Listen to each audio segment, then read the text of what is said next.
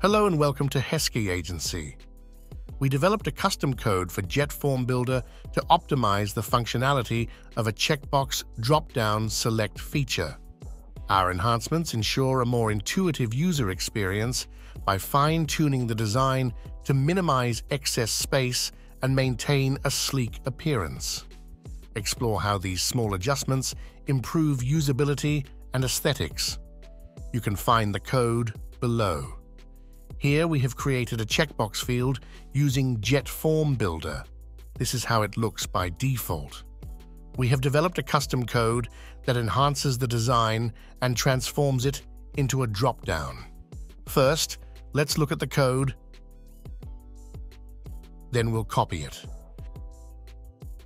Then we'll go back to WordPress and navigate to the snippet plugin. We use the WP Code snippet plugin. We click on Add New, and then on Add Your Custom Code. We select the code, then we click on Code Type HTML. Then we enter the code here, and we add a title here.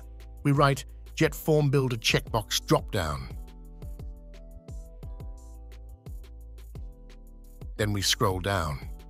We set it to auto-insert and then change from header to footer. Then we scroll down and set it to any device type.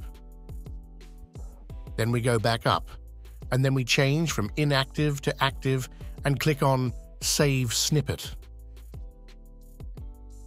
Then we go back to the same form. Now we click on Clear Cache. We see that a change has occurred here. Then we click on Select.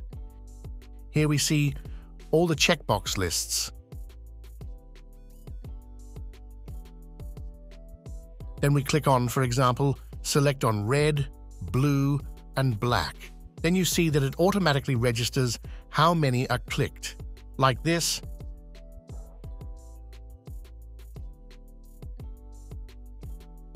We just do like this.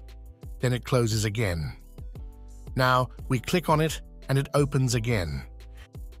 Then we go back to the code. What needs to be changed here is that we use the form field name checkbox field. You change this to your field name. Then we go back to the form again. Here we have created a checkbox field.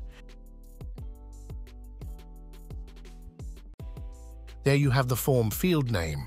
Then you copy the name there, the name you have on your form field. And then you paste it into the code here. You put it here. And then you put it here. Then you just click on Update. Then you're done. Then it should work as you see here. Okay, that's all for today. Thank you for watching, and please like, comment, and subscribe, and we'll see you in the next video.